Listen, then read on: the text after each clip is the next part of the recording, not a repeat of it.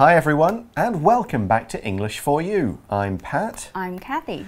Today we're carrying on with our article about the June Rebellion in France. It was around 40 years after the French Revolution, but since that time, things had been messy in France. Yes, the original revolution in 1789 helped the people for a while, but the French royal family came back. Some of the kings were liberal, but the ordinary people were still poor and hungry. So the people fought against the government and the army. Now, one reason why this moment in history has become famous is that it inspired the events of the book, show, and then movie Les Miserables. In today's article, we'll find out more about the events of the June Rebellion and how the writer of Les Miserables was caught up in it. Yeah, he got right in the middle of this thing, as we will see. Okay, let's read through the article and check it out. Reading. The Angry Men of the June Rebellion. On June 5, 1832, the June Rebellion began not with a song, but with a funeral. A widely loved military leader, General Jean-Maximilien Lamarck, had just passed away. In France's troubled recent decades, he had been a friend to workers and the poor. For this reason, people wanted to use his death as a time to protest. As Lamarck's coffin traveled through the French capital, the funeral march turned into a protest. Things quickly turned violent, and the fighting spread across the city. Elsewhere in Paris, a writer named Victor Hugo heard guns being fired and rushed to see what was happening.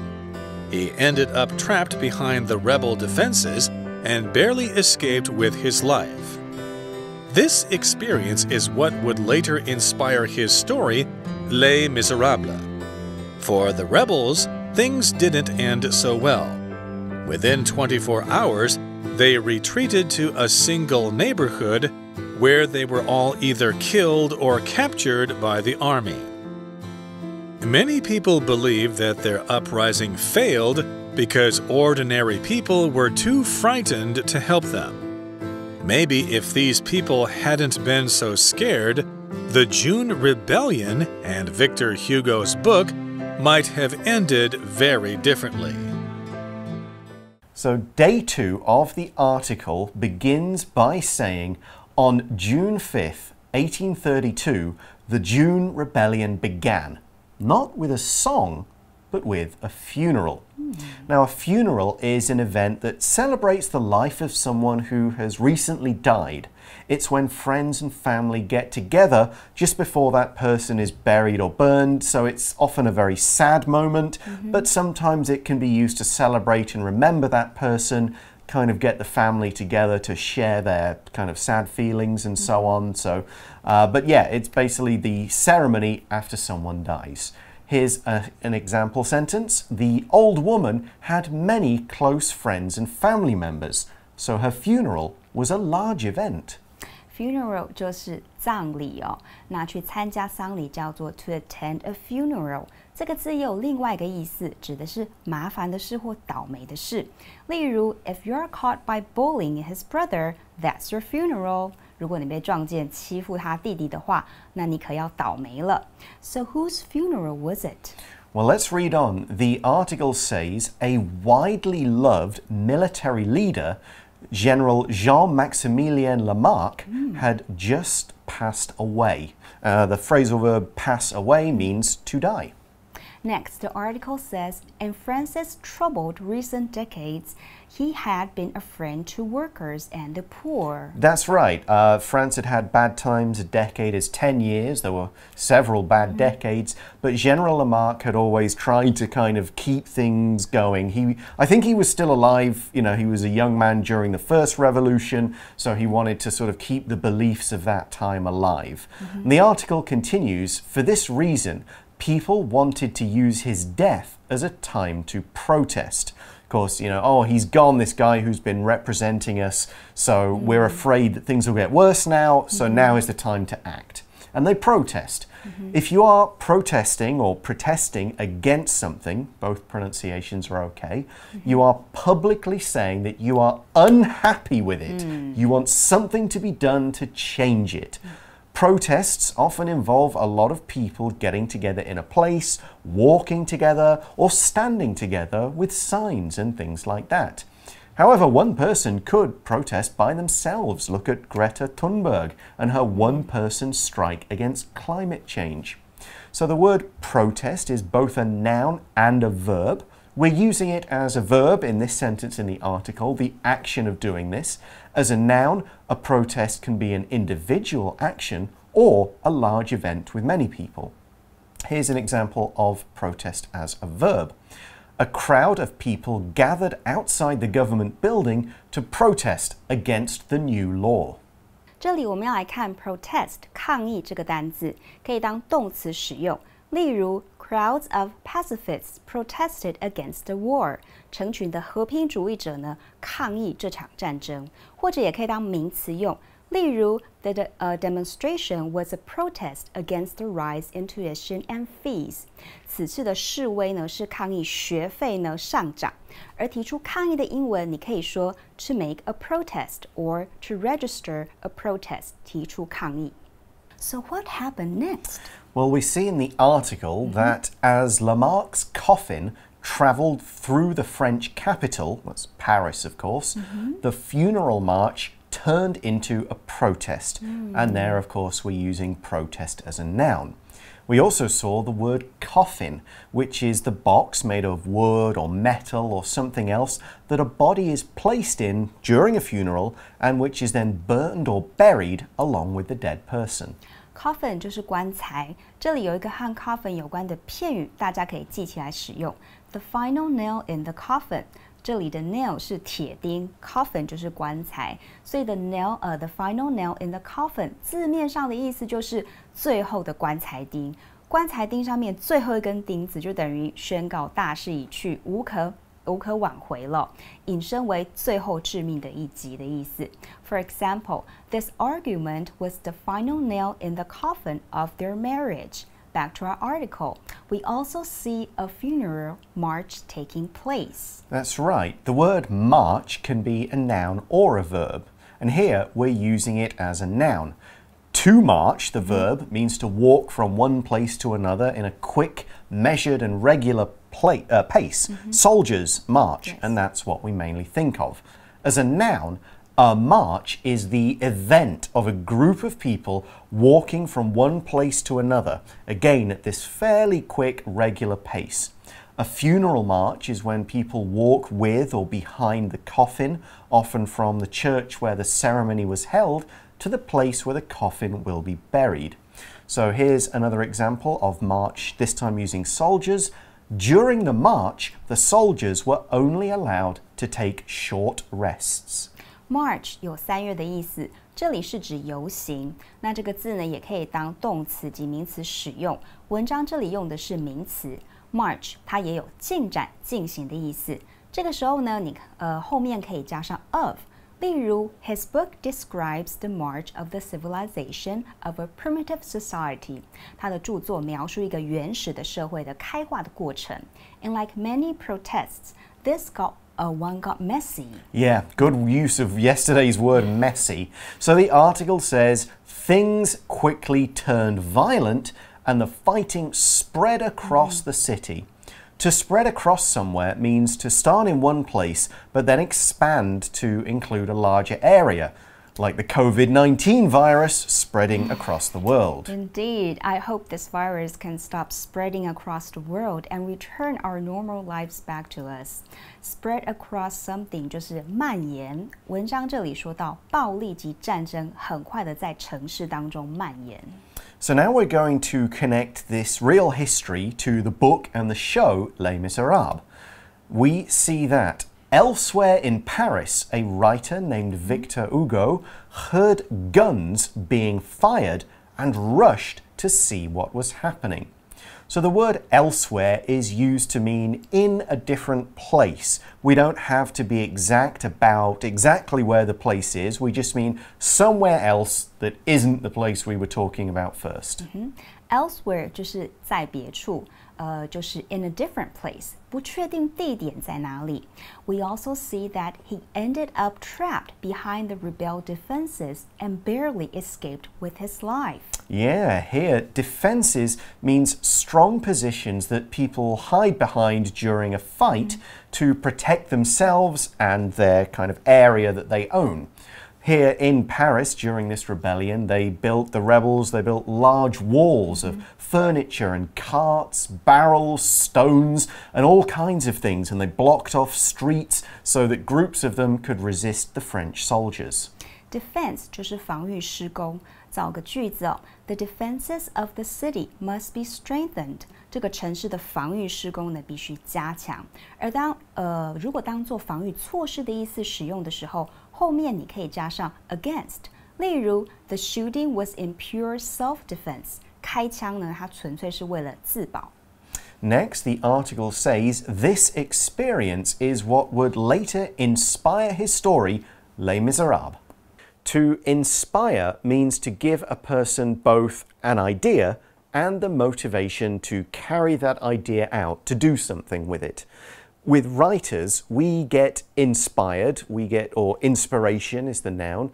It's like an idea that catches fire in our brains, and we immediately have to write that idea down or write about it.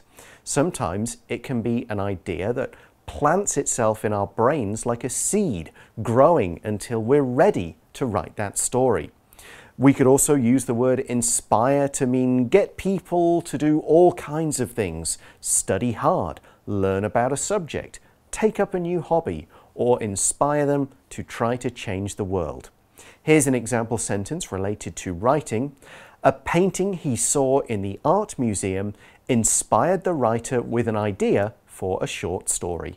这里的 inspire 就是激励、鼓励的意思。His encouraging remarks inspired confidence in me. 这个字也有赋予灵感的意思。For example, his best music was inspired by the memory of his mother. Okay, so Victor Hugo ended up writing Les Miserables, one of the world's most famous books. So things went well for him. The article says, for the rebels, things didn't end so well. We see that in the article, within 24 hours, they retreated to a single neighborhood where they were all either killed or captured by the army. To retreat means to go backward, generally to a place of safety. We often use this word to talk about armies or soldiers who have lost a battle and need to go back closer to their own country or their own safe places. Retreat 就是撤退. To retreat to a safe distance. But if you lose the battle, you can say it was an undignified retreat. 不光彩的撤退哦. However, not all of them could retreat though. Right, we see that some of the rebels were killed and the rest were captured. To capture someone means to make them a prisoner and hold them in some kind of jail or prison. Captured people can't get away. Now, often in battles, more people are captured than killed because they think it's more sensible to give up rather than die. Here's an example sentence. The soldiers captured a group of their enemies while they were sleeping. Capture 这个动词意思是捕获、俘虏。那除了这个意思呢，也可以用来形容吸引某人的注意。Capture the imagination of somebody. Imagination 是想象力，在这里有 interest 注意或是兴趣的意思，因此 capture imagination of somebody 或者是 capture somebody's imagination 就是表示使某人感兴趣，吸引某人，也可以说 capture one's attention. Back to our article. So why didn't the rebellion succeed like the French Revolution? Well, we see in the article that many people believe that their uprising failed because ordinary people were too frightened to help them. So, yeah, there were a lot of fighters, but a lot of people just stayed home. An uprising is another word for a rebellion. So it's the people rise up, like off their knees or their faces and stand up to their rulers.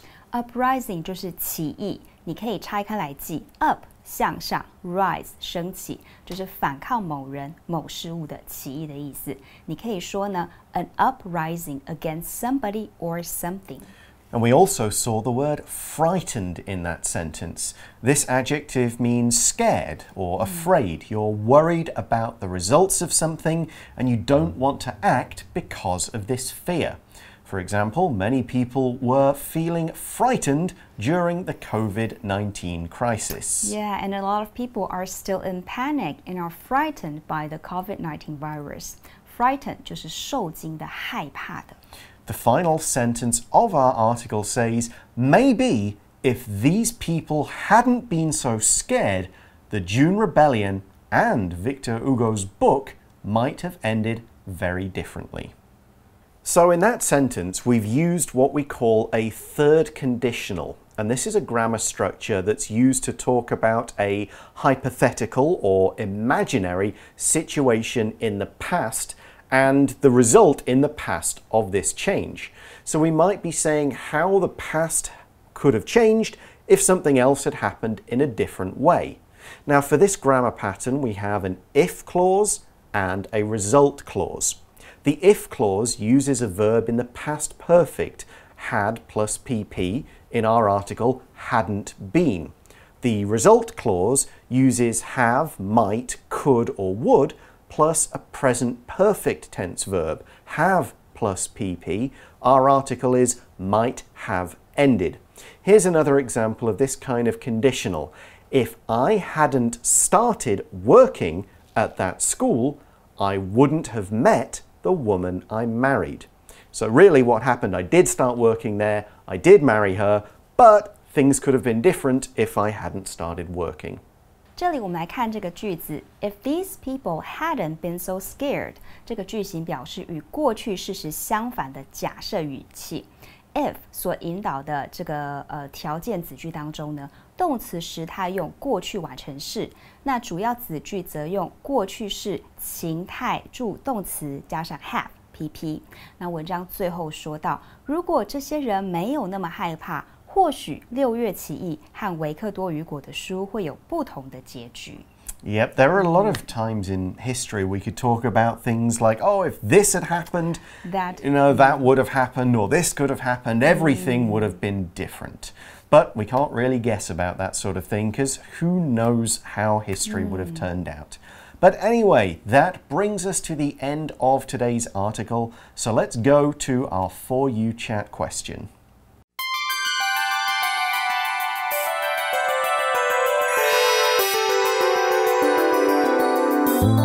For You Chat. So our question is related to what the people were doing in the article. How do you feel about marches and protests? Are they an effective way of making change? Are they dangerous? Explain your answer.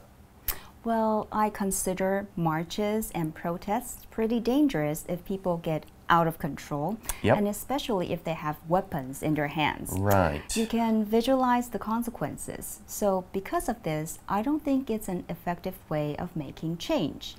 Yeah, I would say it's difficult to change a government's mind. I mean, people can vote to change a government. Certainly. That is a more direct way of doing it. But a protest, some kind of action, can help to, I think more than making a change, it spreads awareness of a problem. It kind of highlights that problem that then would cause people to hopefully take action. Can they be dangerous? Yes, depends on the government in question. Tiananmen Square, for example, we know what China did, although China pretends it doesn't. There are other occasions in sort of, I think Mexico, there was a really bad one. A lot of people got killed when helicopters and shooters started firing at the crowd, something like that. In the UK, the protests these days are not quite so violent. A lot of countries know how well to keep things under control. And you've had people like Mahatma Gandhi and Martin Luther King Jr. saying, peaceful protest, non-violent action. And of course, if the people are protesting in a non-violent way, there's no reason for, or hopefully no reason for the police to get angry. So whether it makes change, maybe, maybe not directly. I don't think a government has said, oh, you protested, we're going to change our minds. Less possible, but people protest. Okay, there's a problem. Maybe this becomes a wider discussion, and due to the democratic process, then something does end up changing. Who knows? It probably all depends on the circumstances. I once protested against tuition fees in the UK about 23 years ago. Wow. Didn't change a thing. We still have tuition fees. So obviously my protest didn't particularly work, even though I had a really cool sign. Okay, but that's all the time we have for today. Thanks for watching, everybody. Do check out the show or the book, Les Miserables, at some point. It's really good. Watch the film as well. And that's us. So for English for You, I'm Pat. I'm Kathy. Talk to you again soon. Bye-bye. Bye. The Angry Men of the June Rebellion. On June 5th, 1832, the June Rebellion began not with a song, but with a funeral. A widely loved military leader, General Jean-Maximilien Lamarck, had just passed away. In France's troubled recent decades, he had been a friend to workers and the poor. For this reason, people wanted to use his death as a time to protest. As Lamarck's coffin traveled through the French capital, the funeral march turned into a protest. Things quickly turned violent, and the fighting spread across the city.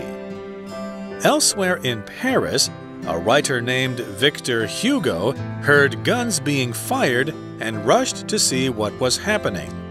He ended up trapped behind the rebel defenses and barely escaped with his life. This experience is what would later inspire his story, Les Miserables. For the rebels, things didn't end so well. Within 24 hours, they retreated to a single neighborhood where they were all either killed or captured by the army. Many people believe that their uprising failed because ordinary people were too frightened to help them. Maybe if these people hadn't been so scared, the June Rebellion and Victor Hugo's book might have ended very differently. Vocabulary Review. Protest. A group of 2,000 people gathered outside the City Hall to protest the new tax law. Funeral. Robert passed away on April 20th, and his funeral was held a few days later. March. On the day of the festival, people watched as a march of musicians and dancers moved through the city's streets. Inspire. A walk in the English countryside inspired the poet to write a poem about nature. Capture. Thomas tried to escape from the guards, but he was captured and taken back to the prison. Frightened. Helen is frightened of the dark and almost never sleeps with the light off. 智慧小补帖 Coffin. Elsewhere. Defense. Retreat. Uprising.